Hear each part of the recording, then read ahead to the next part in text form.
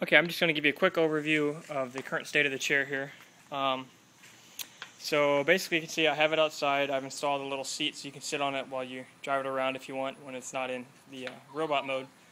But I have these two new batteries I purchased here. They're these two 12-volt batteries, 35 amp hours. And those are actually being used to power the wheelchair joystick and both the left and right wheelchair motors. So those just run off two 12-volt 35 amp hour batteries. If you look at the joystick here, see I got the two status LEDs that get fed from the Arduino, and these two switches. Up uses the joystick to control. Down, if I flip them down, it'll switch over to the Arduino control. Looking underneath the seat here, you see I have this nice nest of burnt up wires coming out of the joystick after a couple fires, but there's this control box that has an Arduino and a shield I built inside of it. You can see right here there's a USB cable coming out. That's my power cable for it. This battery right here is actually driving all my electronics.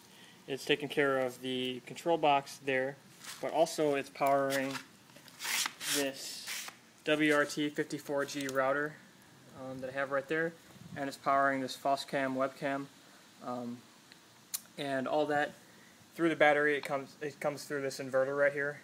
It's just a cheap inverter I got off of Amazon, but the inverter has a USB out, which is powering the Arduino, and this little extension cord here that's powering the router and the webcam. So on the back of the router here, you can see I've got this ether cable that's actually going to the webcam. So the webcam's an IP webcam. It swivels up, down, left, right, so I can actually look around while I'm driving.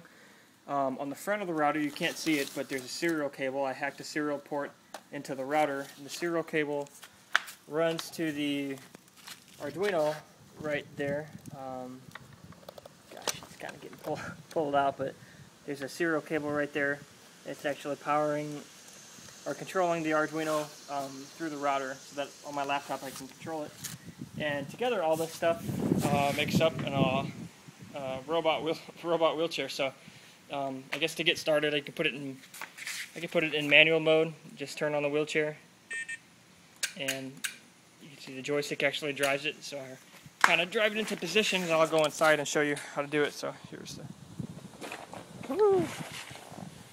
Okay, so let's start right here.